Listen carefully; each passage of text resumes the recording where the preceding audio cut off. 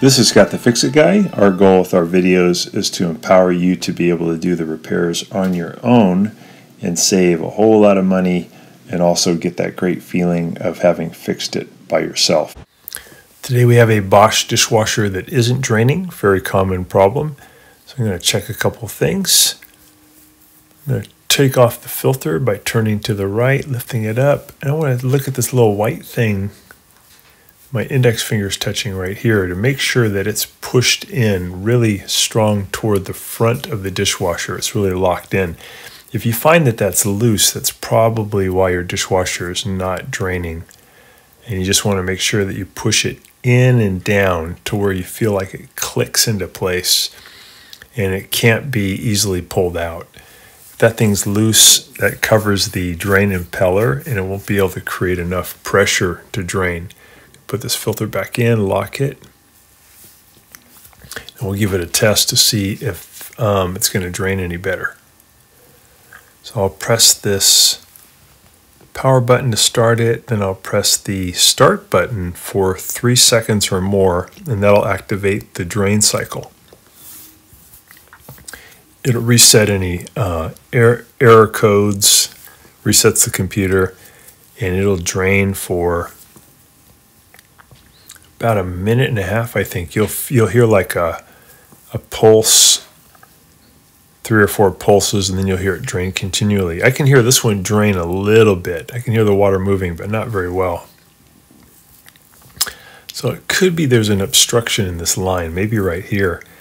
Where these two hoses come together, there's a copper hose with a smaller diameter, and that's a point where a lot of times things get caught. So I'll take that apart and check if that might be where the clog is. There's something preventing the water from moving. The drain does work because we can hear it, but it just seems anemic. It should be flowing out a lot faster. If the dishwasher can't get rid of all of the water in a prescribed amount of time, it'll activate an E24 or E25 error. You might even, on some models, just hear it as a beeping and the cycle will stop. So I would try that little white thing first that we saw in the beginning of the video. If that doesn't work, then you can go to the drain line like we're doing here and see if there might be something stuck in the drain line. I really like to be able to disconnect the drain line like we're doing here from the garbage disposal and put it in a bucket and then turn on the drain and see if maybe something will pop out.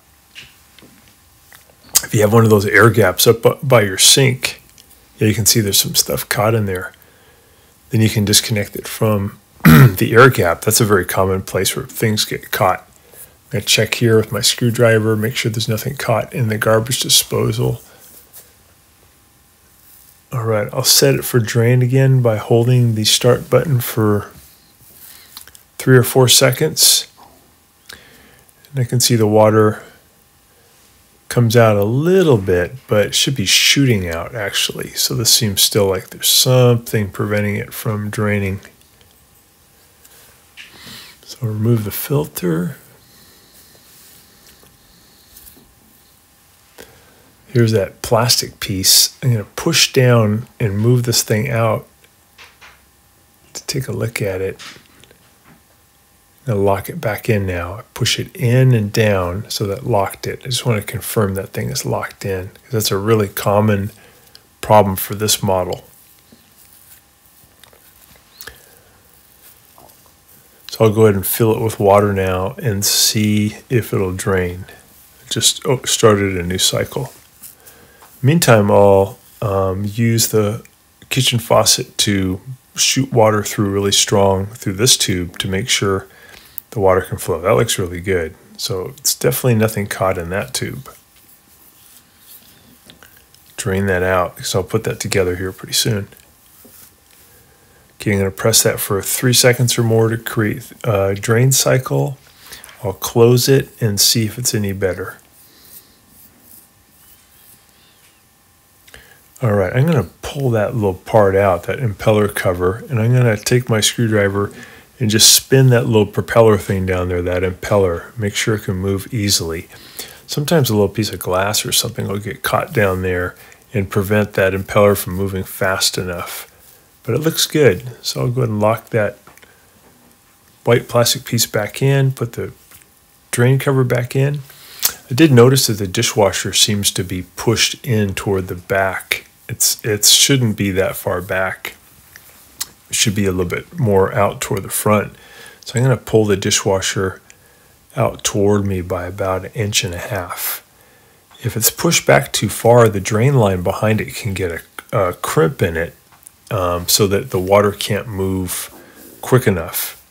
So that probably is what's going on with this dishwasher. It was never really mounted in the cabinet correctly, so it got pushed back too far as it was being used. So I'm going to just kind of wiggle it out, get it more out to the front, and then I'll test it again. That's an unusual reason for a dishwasher not draining, but in this case, I think that's probably what happened.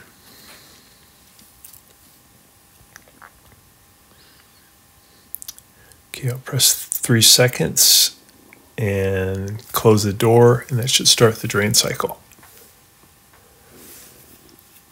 It'll pulse, so you'll see some water come out, they'll stop, more water, and then after about the 3rd pulse, it'll come out pretty fast.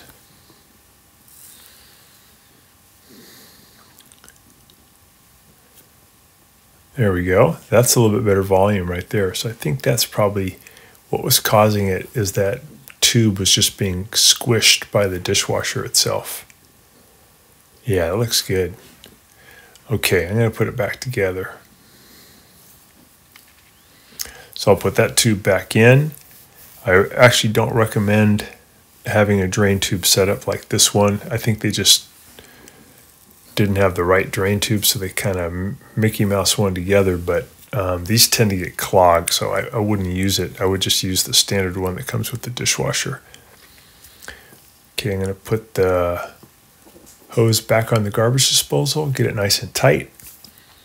And then I want to bend that hose up in a big arch that goes way up as high as the sink. And that way water won't flood the sink and then flood the garbage disposal and then flow backwards into the dishwasher. So I'm going to hold this drain up with some wire so it forms a nice big arch. It goes as high as the sink level. And then if the sink ever flooded, it won't flood the dishwasher.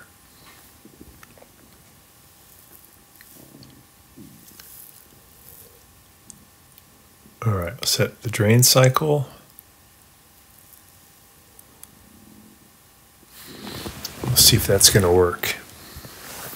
These are really good dishwashers. They have some of the best consumer rating. They're quiet. They clean the dishes really well. We have a full contingent of water now. You can tell by looking at the filter handle, the round filter handle, the water is at that level. That means that's exactly where the water level should be on a healthy dishwasher. So we'll see if we can get rid of all that water. I'll press that start button for about 3 to 4 seconds. And that'll activate the drain cycle, and it'll reset the computer. Close the door, and I should hear it pulse about 3 or 4 times, and then it should be a continuous drain. So it looks good. Looks like it got rid of all the water. And I think that was the problem. That drain line was just being crimped by the dishwasher, which was pushed back a little bit too far. But these are some things you can do with your BOSCH dishwasher when it won't drain. The other thing to check again is if you have an air gap up near the top, you can make sure that's clear. That's a common place where things get caught.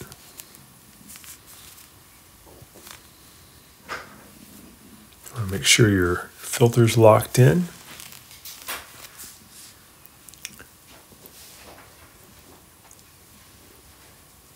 Just doing a little more testing. When I fix something, I always like to test it at least 3 times just to make sure that it's going to work really good for the customer.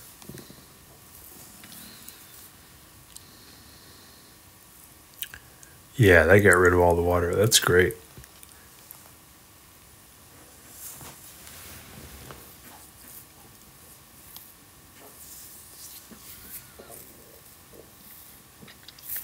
So now that I have the dishwasher really straight to hold it in position, I'm going to add a couple of Phillips head screws on these brackets, and they're going to go right into the plywood. Be careful not to go up too far, because you could actually poke a hole in the top of your countertop. So just go up enough to hold those brackets in place, and that'll keep the dishwasher from moving back and forth.